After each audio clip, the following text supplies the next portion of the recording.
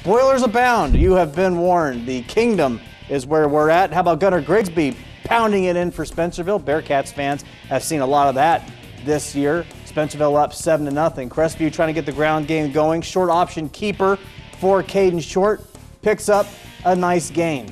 We switch quarters, and Short is going to go over the top, throws an absolute rainbow, and Logan Girardeau finds a goal at the end of it. He is gone. 86 yards to the house, ties this one up at 7.